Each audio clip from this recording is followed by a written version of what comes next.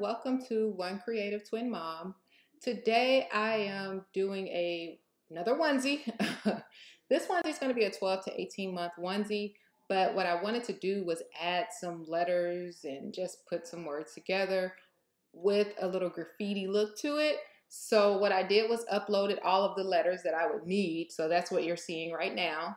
So I don't have to re-upload it. I just wanted to show you. I didn't want to go through the process because it actually took a while to upload each and every one. So I'm just going to go here, cancel that so I can get back in here. But here's my design space layout. This is what I did. I just put in the I. And what I did was you basically just size each letter to what you want. Size each letter using the size in the upper, right in the middle at the top. So just change the size to what you want. And a lot of times I like to do like the 2x2s. And then, let's see, lock that back. And right here, these were two separate letters, but what you do is group them together, of course. So once I put them, like I can ungroup, I just hit the upper right hand. I can ungroup it and move it so that it's wider, and then just hit my shift key and click both of them, and then do in the upper right hand corner, just hit group. So now it's back together, so it's one. All right, so I did that with all of the letters, grouped them together. Once you have them grouped together, you'll need to select all of them. All right, so now it's selected everything that I have there, and you're just gonna go to the bottom right hand corner and hit attach. Once you hit attach, it puts all of them together for you. And in the upper right-hand corner, you're going to hit make it. All right, so now it's working on my project. And I like to just kind of go through it this way because there is not a lot that need to be said about a lot of things that we're doing here in Design Space.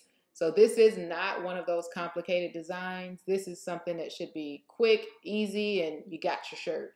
So don't forget before you print to go ahead and do mirror. So I just clicked my mirror, it's gonna flip it, boom, okay? And we're gonna hit continue, and then we just send it to printer, guys. So I'm gonna go ahead and send it to printer, and I'm gonna get my image and cut it out. I have my Sublimation printer, my Sublimation ink is loaded, and I have my Sublimation paper, and onesie is Sublimation. So once I print it out, I'm gonna cut it so that I can trim it all up just the way I wanna lay it on the shirt, and you guys will see. Okay, everyone, so we're now ready to press our t-shirt. So what I did was put a piece of parchment paper under here between the onesie, and I'm just straightening it out, pull it up a little bit. And we're doing this again using the sublimation method. And I just want you to keep in mind that you have to use a sublimation t-shirt for this process. And you also have to use sublimation paper and sublimation ink. So with that being said, I've already cut my image out. I've printed my image, I've cut it out. Of course, you always mirror, like I said earlier. And I'm just gonna place it on my shirt where I want it. Let's see. Oh, look at that tail end out. Let's see what we can do about that. So I cut my parchment paper a little too short. And that's perfectly fine. So this little piece right here is actually hanging off, and I'm just gonna add this so that it doesn't transfer. I'm not cutting another piece of parchment. You don't have to. I'm adding that so it'll catch the bottom. And you know, with the sublimation, once the heat actually hits this, it turns into a gas. So that's why we add the paper in the middle. Okay, so I'm gonna put it right there. Let me see. Actually, let's do this, y'all. Let me pull it down some, because I don't want it that far up. I wanna actually start it lower. Yep, like right there. To give that room there. And then I'm gonna add the parchment paper right under it. All right, get in there. Okay, so it's in there. All right, and we got everything on the paper. Straighten my image out. All right, cool.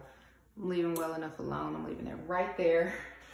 And I'm gonna add my parchment paper on top. All right, so I already have my heat press warmed.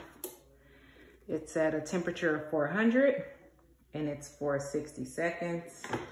So let's see what happens. Start our timer.